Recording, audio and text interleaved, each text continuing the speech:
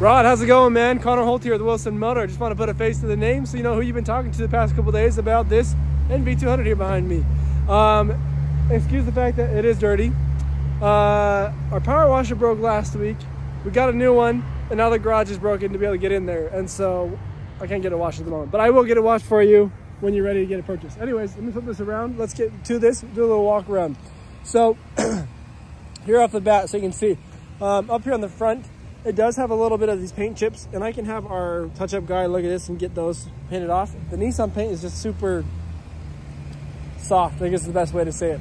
You're gonna have halogen lights though on this, so the yellow lights rather than LEDs. You got the iconic Nissan Silver V there with the grille. And then being the fact that it's just a little work truck, they have basic work wheels. And this is what the tread is looking like up here. A little bit lighter. You got a little bit more tread here on the back ones, it looks like. And I don't remember if this is rear wheel drive or front wheel drive. I'll need to verify that for you. I can look it up here. Sure, this side's locked. Oh no, it's not. I can open it up so I can show you.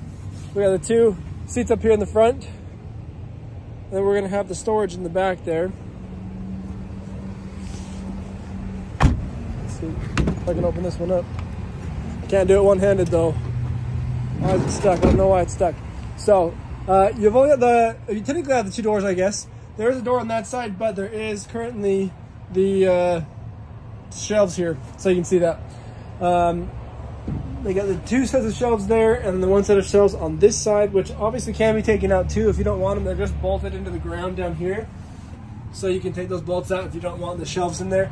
You got the jack on that shelf there. I don't know why that's having a hard time right there at the beginning. So I will close that here in a second when I have two hands. Back side here, when you open it up, you have a two swing out doors here. So this gives you a little bit more room there on that. You got a smaller half door on the left side, bigger door on the right side. And then you do have all this stuff up on top as well, the racks and whatnot you can use too. I don't personally know how to use all those racks up there. Hopefully you do. But if you don't want them, you can take those off too. And then there is the door on this side. But like I said, you are covered there with the racks. Which, I mean, hey, that actually could be a good thing, you know? You can put stuff here that you can get on this side. You don't have to worry about crawling in through that side. So maybe that's a good thing to keep it there. I don't know. Up to you guys. Depends how you use it, I guess. Here inside the vehicle, this is what we're looking at. It's pretty basic, really fast. I can show you some bells and whistles. By the way, this does need a windshield. I noticed this chip here, I was gonna have that fixed, and then I noticed there's this crack right along here. So we'll get a new windshield for it, that you're aware of that. So kind of going over the bells and whistles here we have on this very basic truck here, this van. You're gonna have two automatic windows. You got the door locks and the window locks. So if you don't want that one passenger there to open up, he can have it locked. You have a traction control over here. You're gonna have headlight controls and brights and blinkers. Your windshield wipers are right here. Cruise controls on the right side. You're gonna have media controls, phone controls, and AI, and then this is gonna control your your media controls as well. These are all media and phone. I was thinking this is gonna control this little guy, but that's what these little buttons are for. Up here you have RPMs on the left, speed in the middle, and you're gonna have different information on this side. The odometer reads at 103, 153. Then you can change it for your different trips, and then your miles per gallon, and then the average miles per gallon, and the miles to empty, back to odometer. And then it shows you your fuel level there. Shows that our door's open, which is that back van, so I can have that fixed up here in just a second. Then we're gonna have, this is how we're shifting into gear. You got the low and the drive, the neutral, and then the reverse. The reverse pulls out the reverse camera, and it does have the predictive lines on there. As you turn the wheel, it's gonna show you where the van is going to be turning. And then put it back in park. We've got hazard lights, climate controls. We got all of the media up here.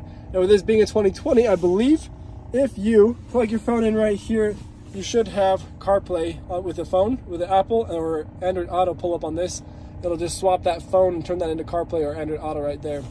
You do have the buttons on the side, or it is touchscreen, so you can see that. There is the charging. You got the USB, you got the aux cord, and you have a 12-volt charger there. You got two cup holders, a little small center console, really not much there, maybe something to put files.